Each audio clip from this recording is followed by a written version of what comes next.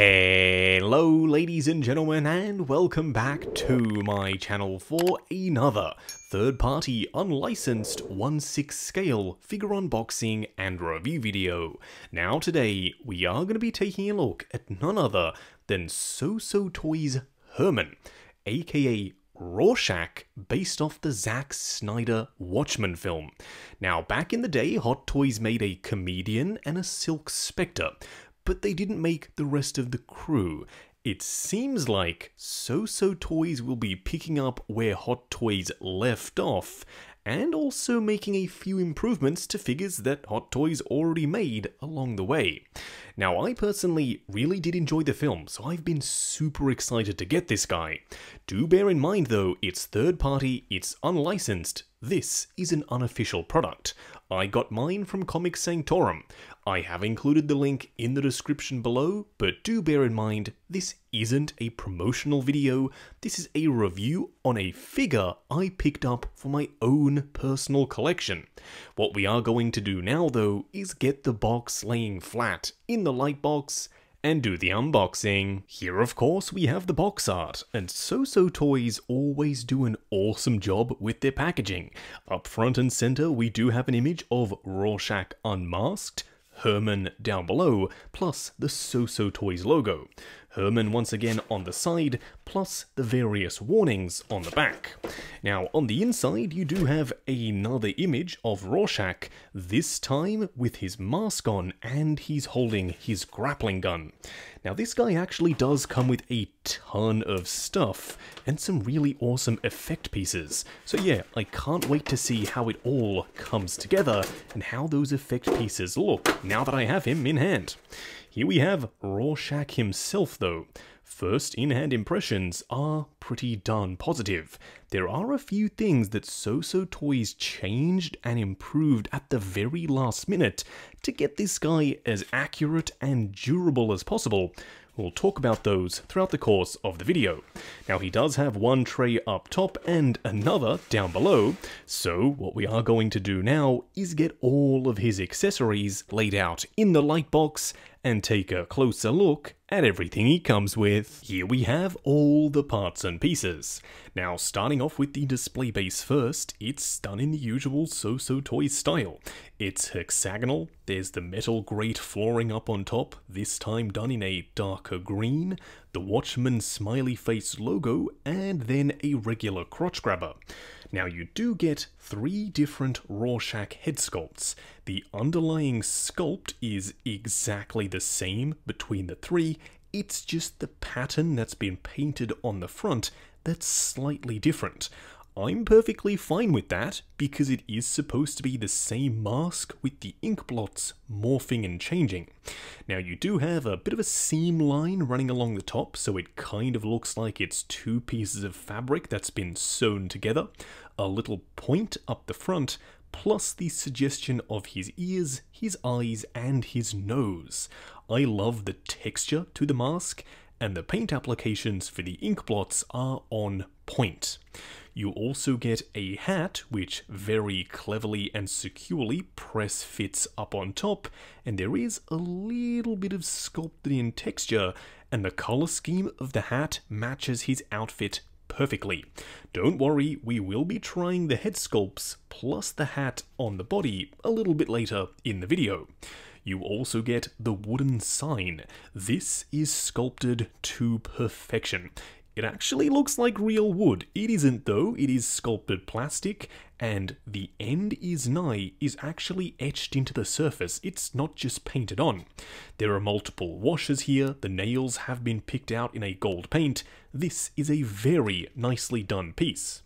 You also get a couple of smaller accessories, starting off with a 1/6 scale version of that smiley face button. You also get a pencil plus the journal. It says journal on top and you can see the years underneath that. It isn't a real book, it's a sculpted plastic piece, but at the end of the day, it will totally get the job done. You also get one of the coolest steampunk looking grappling guns that I've ever seen. It's painted in this gunmetal style color, and you can actually actuate these pieces on the front of the hook, plus you can remove it. As you can see, you have multiple different versions of the hook that has been shot out. They are on real metal wires, and once again, you can actuate the pieces on the end. This is totally my favorite, but if you want to go for a more traditional straight line version, you have that option as well. And once again, this piece is metal. This one, because it is slightly longer, does tend to droop down ever so slightly, but it still totally works. He also comes with this mini can of hairspray and one of the most badass effect pieces that I have ever seen. When you see him actually holding this, it's a very convincing effect, and of course, we will try it out throughout the course of the video. But basically, he holds the can in one hand and this piece in the other, and it looks like he's blasting some fire off this piece, which was just a much smaller flame originally. I also like the way the matches are sculpted down below. It's painted in a very wooden style finish, if you know what I mean. He also comes with a couple of spare hands, including one specifically sculpted to hold the hairspray. They all look great. There's some texture here, they are done in a flat brown paint, they're supposed to be leather gloves. What we are going to do now though is get Rorschach himself out here and take a closer look. Here we have him standing straight up and down in the light box, no crazy poses or accessories or anything like that. And for the most part, this guy is pretty straightforward. He does exactly what it says on the tin. It's a movie version of Rorschach. I really like this figure. I enjoyed the movie, so maybe that's why I'm more prone to liking this than others, but the costume design is awesome. They also made some last minute changes, as I already alluded to earlier, that have improved the way this guy looks, and hopefully the way this guy will last over time. More on that in just a second. The proportions are on point, the head sculpt sits at roughly around the right height, depending on how you have the collar and the scarf situated, but overall, yes, this guy ticks a lot of boxes for me.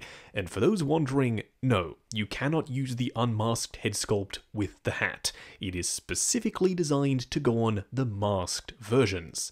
What we are going to do now though is take him off the rotating turntable, punch in and take a closer look at the details. Here we have him, up close and personal.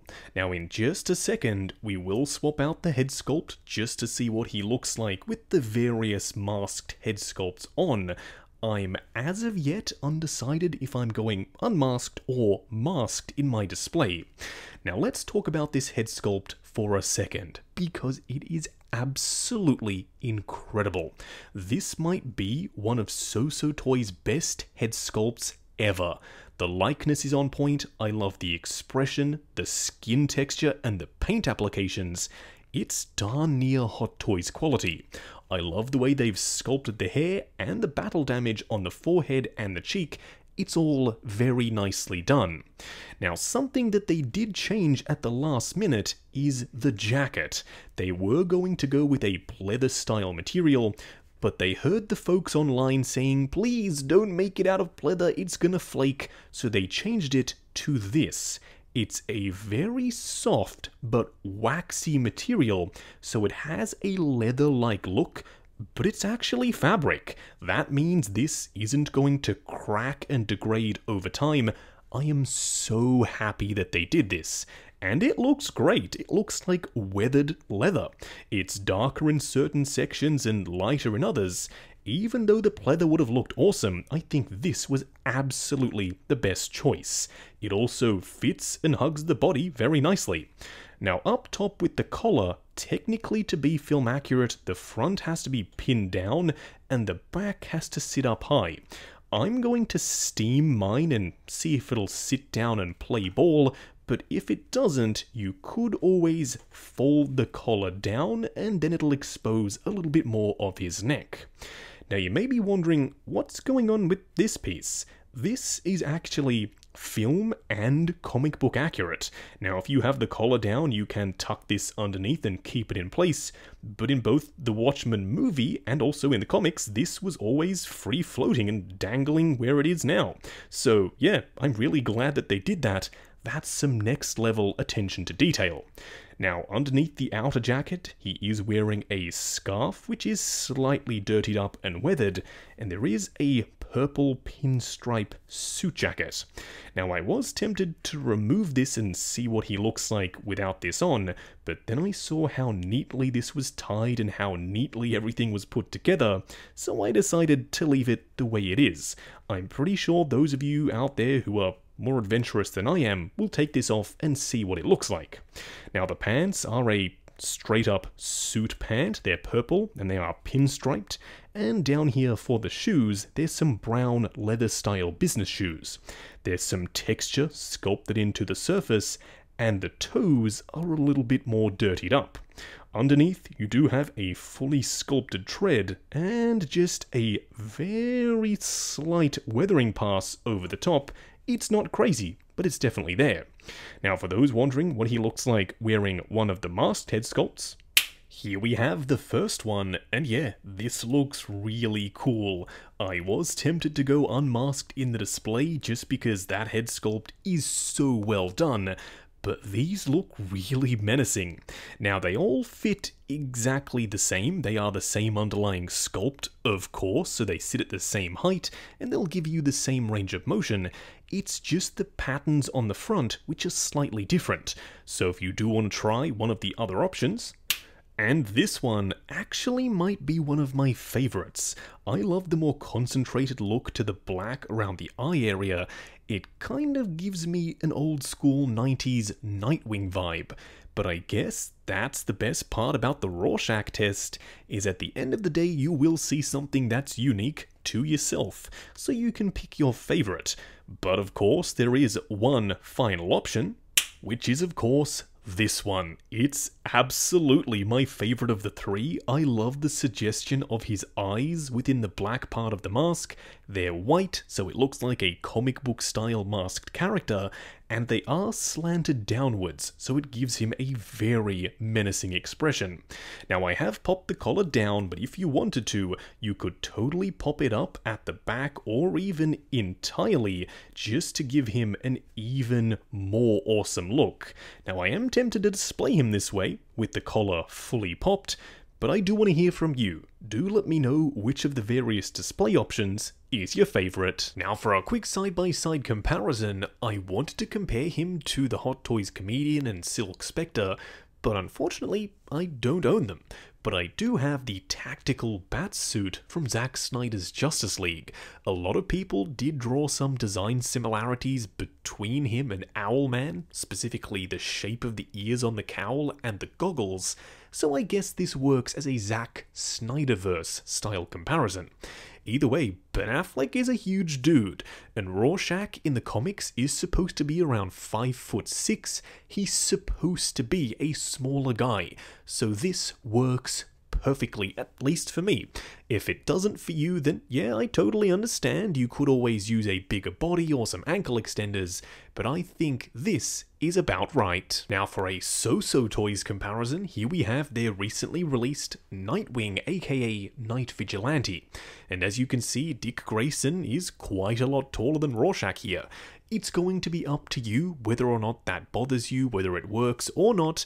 For me, it's perfectly fine. I like that they've lent into that smaller stature that he's supposed to have, and he does scale in fairly well alongside their other figures.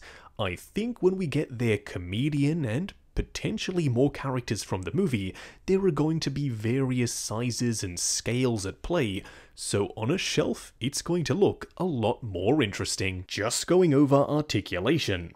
Now bear in mind this is my personal copy of the figure, so I'm going to be a little bit more careful.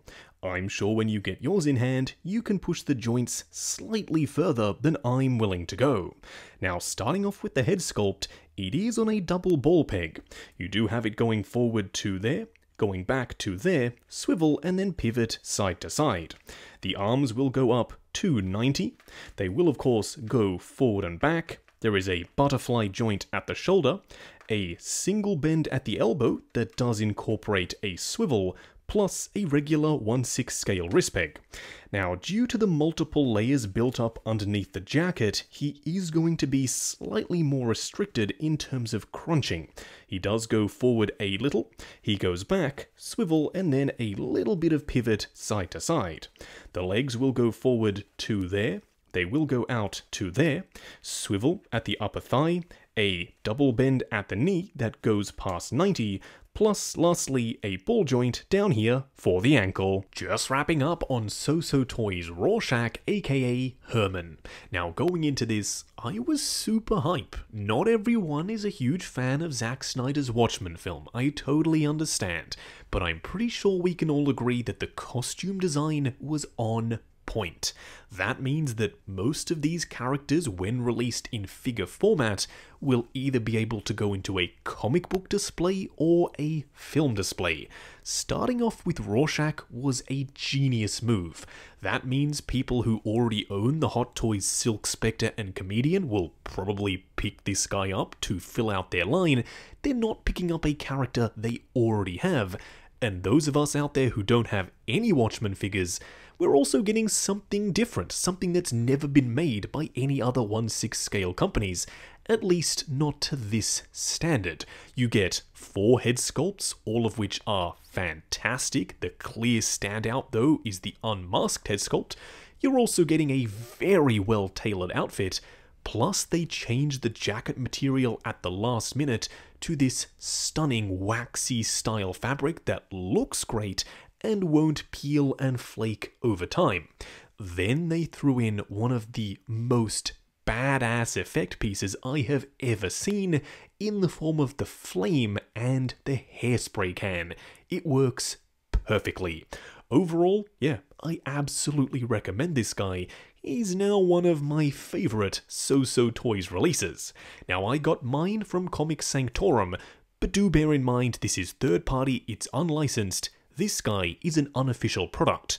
I have popped the link in the description below for your reference purposes only. While you're down there, why not check out the link to 6 Scale Network, the Facebook group. Come along, chat figures, share photos of your collection, and of course, see what's coming up next in the channel. Like, comment, and subscribe, and we'll catch you in the next video.